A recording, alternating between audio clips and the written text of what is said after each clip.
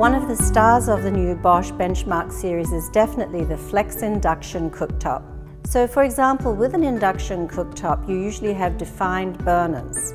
And defined burners mean that you're limited to certain sizes of pans because the inductors are designed to recognize the size of those pans. But with a flex induction, we can use a couple of small pans on the flex zone, or we can use that flex zone for one very large, oversized pan. Now, we are great fans of induction cooktops. Of course, we love all our products, but there's something to be said about standing in front of an induction cooktop on a hot day and having no heat coming back at you. That's because when we cook with induction, we only have a 5% heat loss. Another great feature of induction is that it requires minimal ventilation. So if you're considering putting your cooktop in an island or a peninsula, have a serious look at induction. I'm going to show you a few ways in which we use the induction cooktop here in the showroom to give you a sense of the amazing versatility of this Bosch Flex Induction Cooktop. So this is a perfect example of how you can really benefit from using your Flex Induction. With a defined burner induction cooktop, I'm going to have one burner position that's quite small.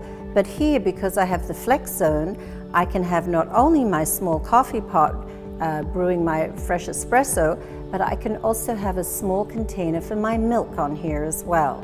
So sometimes if the pans aren't heavy enough and you put that pan on a larger burner on the defined zone, the inductors don't recognize it.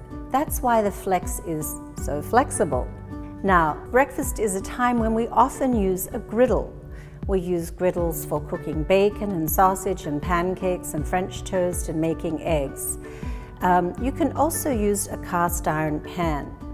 Take care when you heat your pans up on your induction cooktop.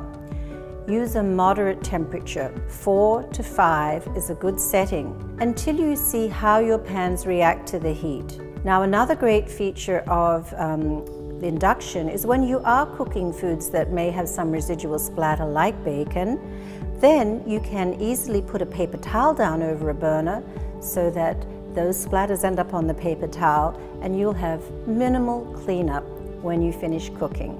So one of my favorite features of cooking with the induction cooktops is the timer. Now, I can link the timer to each burner on the cooktop. So for example, if I want to put the bacon on and leave it for a few minutes, I set the timer. I know that things won't overcook. I can set it to turn the cooktop off, or it can just remind me that it's time to get back to the cooktop. Now, we all love stir fry because there's something about the flavor of the food when it's quickly cooked and then gently simmered to perfection that really is appealing. So along with stir fry, we'd like to cook some rice. I love to cook rice on the induction cooktop because I have so much control. Bring the water to a rapid boil. I can use the power boost feature for that, of course, and then add my rice, set it on to a lower temperature. I usually set it at 3 and let it simmer. Now, I've never had a boil over cooking rice on my induction cooktop because it responds so quickly. If I do see that it's getting too much action in the pan, I can just get it to stop instantly. Of course, I use the timer to make sure that once the rice is cooked, it will turn off and it will just sit there and be perfect when I'm ready. Now, when it comes to cooking meats and vegetables for stir fry, we have a major difference from cooking on gas. When we cook on gas, we have a flame that comes up around the pan and heats the perimeter of the pan. On induction, just the base of the pan that's sitting on the cooktop is going to get hot. So this is an instance where it's really important to let the pan heat up on low heat so that the sides become hot. If you aren't getting the results that you want from your stir fry on induction, then my other recommendation is change the type of pan and use a pan that has a wider base. You'll still get great results. I found that this stainless steel wok does a great job. It has a flat bottom, it's got shallow sides, it heats up really quickly but very evenly. But you may have to try a few to find one that suits you best. Now, along with my stir fry and rice, I'm grilling some pork tenderloin here.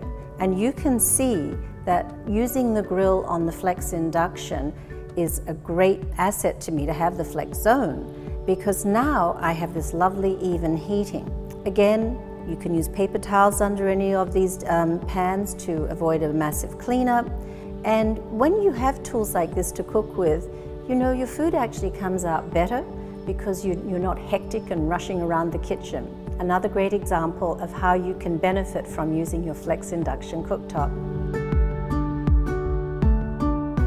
Now, most people love risotto, but sometimes we make our risotto with a small orzo pasta, and we get great reviews on this. So we saute some onions and a little bit of linguiça sausage, and then we add the orzo in, and just the same as when you make risotto, then you add some hot stock. Of course, induction is so easy to do this on because you've got one pan here doing the cooking, your stock is sitting here simmering. This particular dish cooks very, very quickly. Risotto made with, in the typical fashion with rice can take 35 to 40 minutes.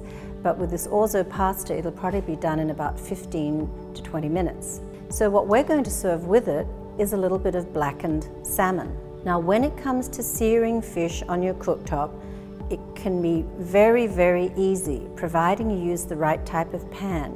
Now, stainless steel works very well on induction, but make sure you choose pans that have this heavy base so that they'll sit nice and flat on the cooktop. Heat the pan over very moderate heat. Add your oil, and when you see it start to shimmer, move the temperature up a little bit. Maybe 6 would be the maximum. Carefully lay your fish into the pan. Once you can see a nice crust has formed on the fish, slide a very thin spatula under the fish and turn it over. Now you can reduce the heat maybe down to 4 and just let it finish cooking through. This way you'll get a lovely flavorful piece of salmon, be a lovely accompaniment to your orzo pasta risotto. I've found a great selection of pans to cook with on induction over the years. We certainly love high quality cast iron and good quality stainless steel. But if you're afraid you can't find the right kinds of pans to cook with on your induction cooktop, do check the Bosch website. They have some fabulous accessories for the Flex Induction Cooktops, and they have some great suggestions about pans that you can use with success.